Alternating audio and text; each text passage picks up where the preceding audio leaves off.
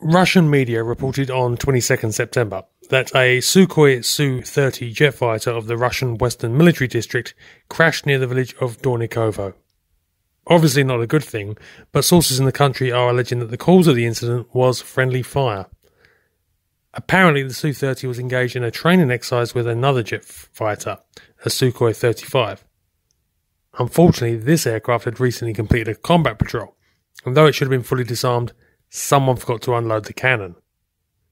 As a result, when the Su-35 went for a practice gun kill, it got the real thing instead.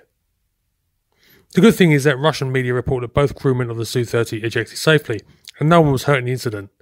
So at least the Russian Air Force know that their Sukhoi's weapon systems and ejection seats work well, even if it was a bit of an expensive lesson.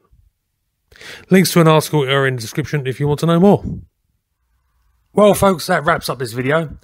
Hopefully you found it interesting, and if so, please drop a like, and also I'd love to hear your opinions in the comments on the subject.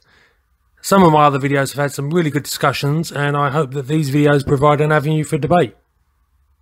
And if you want to support the channel, please consider buying my book Desert Sniper, which is about my time fighting ISIS in Syria. Links are in the description.